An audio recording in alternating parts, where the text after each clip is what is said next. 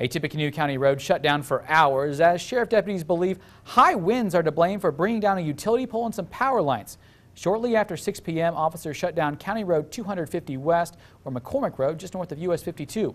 Crash investigators say a truck driving north got tangled up in overhead lines and brought down the pole. They say the truck has been on the road multiple times before, so they believe wind played a factor.